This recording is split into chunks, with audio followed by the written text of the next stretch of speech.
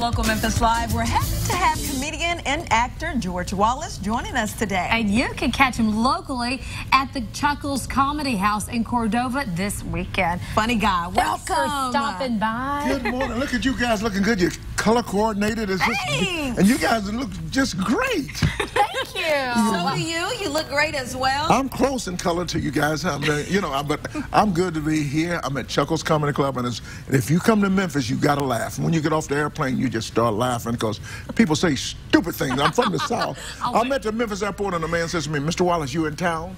Yeah. Yeah, so we're here to have some fun. Yes, we are. And of course, you got your big night at Chuckles Comedy Club. What can folks expect? They can expect me to show up, maybe not. I don't know. My joke might be on you, but I'm going to be there. This is my church hometown, Church of God in Christ, is based here in Memphis. So we're going to have a lot of church people out, and we just have fun. And you can bring the family to my show. I'm one of the shows you can bring the family to. There's no F-bombs on my show, and we just love to have fun.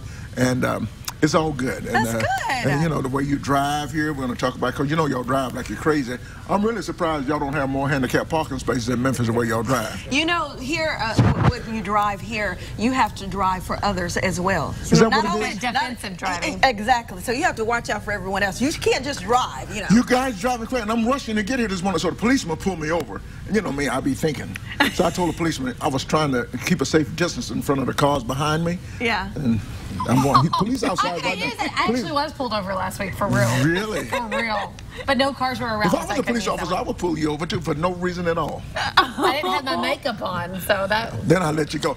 Speaking of makeup, I pull up. There's a lady with a personalized license plate, and it says C-U-T-I-P-I. And it was Cutie Pie.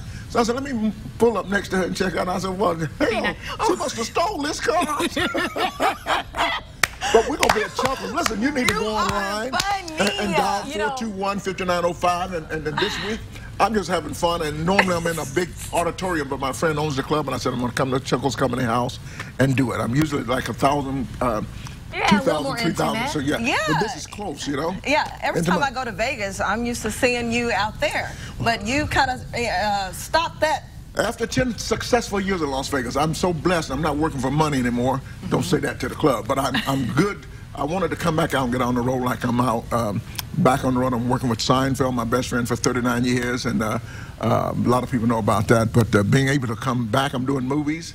You just saw me on Unsung Heroes last week. I did. Were you happy with your Unsung? Very happy, and we came in number